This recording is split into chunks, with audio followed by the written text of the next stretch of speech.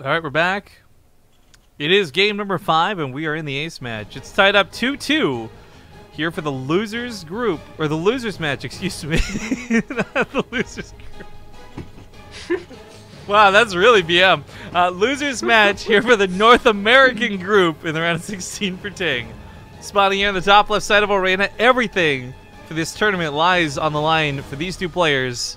It's going to be Kelazhur.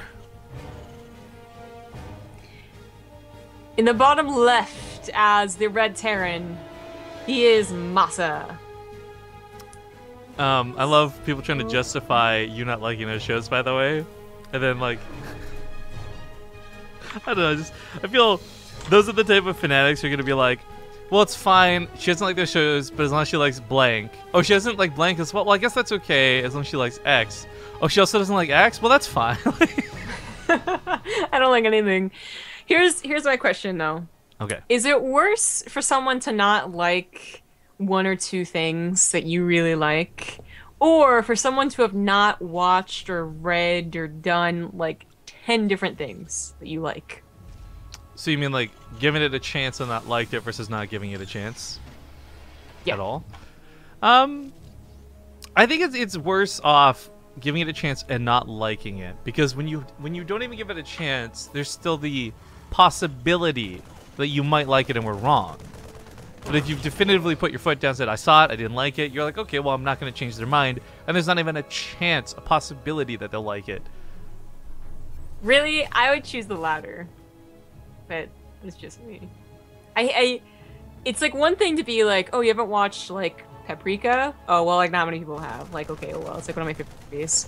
It's also gonna be like, have you watched this? Or how about that? I mean, do you understand this reference? You don't get this reference? Do you haven't watched Star Wars? You haven't watched Indiana Jones? What is wrong with you? And then I go on a big rant about how they're terrible people. See, okay, so here's how I would challenge this from you. As, by the way, guys, slow openings. I would say, I have not, I haven't seen some of Dragon Ball Z. And you Sure. love Dragon Ball Z. True. Is it worse for me to have not seen it with you knowing, like, oh, I can eventually convince Rifkin to watch this and there's a chance he'll like it? Or is it worse for me to be like, you know what? I saw them and I didn't like them. And there's no way you'll ever convince me otherwise. Because I feel... I don't really care if people don't like things, I think, because it's a more interesting discussion than, oh, I guess you didn't see it, never mind, See, like awkwardly just trail off. By the way, I feel completely different about food. I actually like hanging out with people who don't like the same food as me, because then we won't have to worry about, like, oh, we got a pizza? Oh, well, I wanted the last piece. Well, I wanted the last piece. That's very different, isn't it?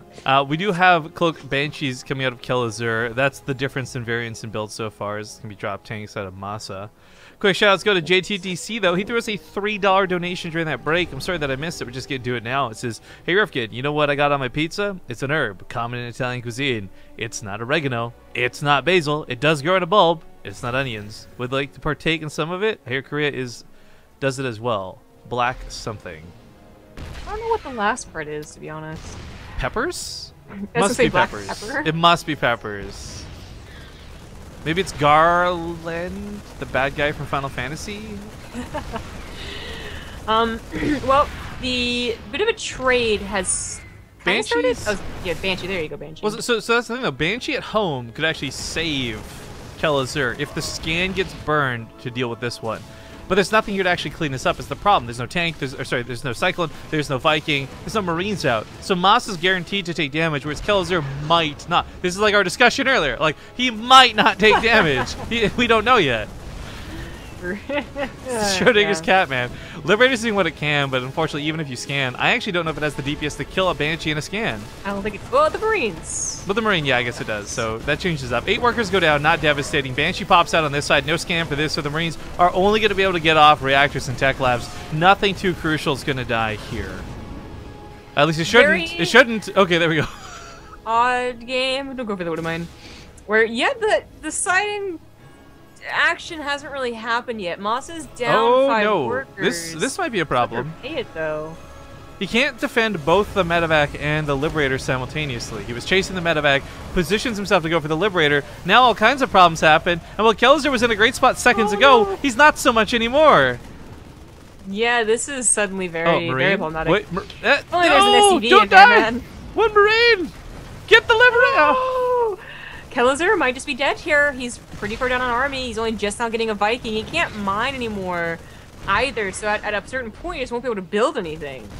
There's like a Viking and like one tank to come out of it. Interesting, interesting. Okay, well... Banshee, though. I don't... Oh, God, this game, though.